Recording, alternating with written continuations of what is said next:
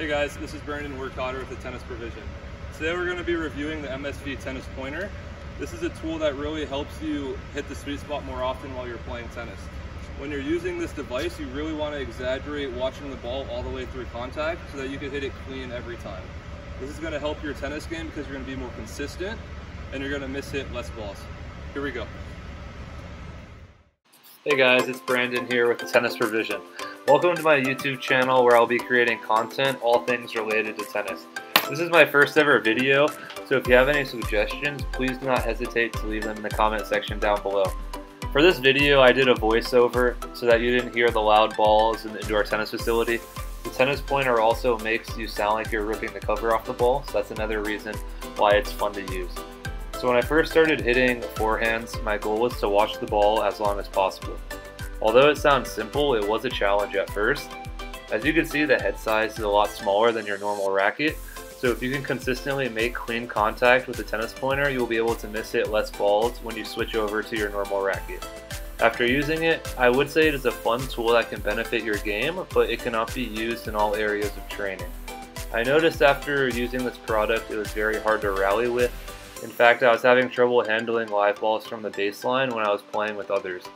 With that being said, the tennis pointer is a great tool when being hand-fed balls.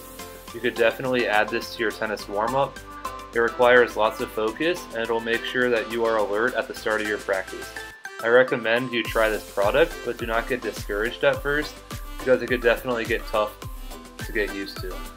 But once you start getting the hang of it, you will find it very rewarding. I had a tougher time making clean contact on my backhand side. I wanted to keep the video realistic, so I kept a lot of my missed shots in the video. Hey guys, if you were wondering why I wasn't hitting serves and volleys in this video, it was because I found it a lot more difficult to make clean contact on serves and volleys. I don't think it is the most viable option for training in those areas. However, if you're looking to miss hit less balls from the baseline, it's definitely a tool that would benefit you. So with that being said, I do think that you should look into this product, especially if you find yourself pulling up too early on the ball or having the tendency to not watch the ball all the way through contact.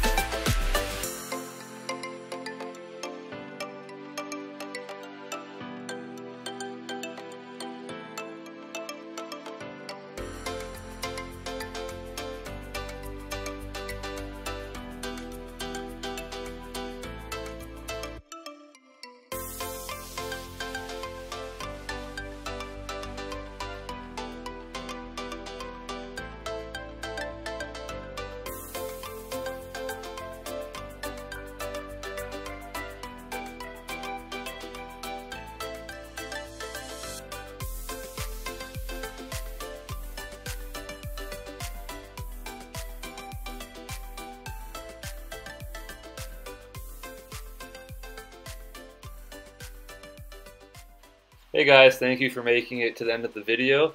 If you enjoyed it, please leave a like and subscribe.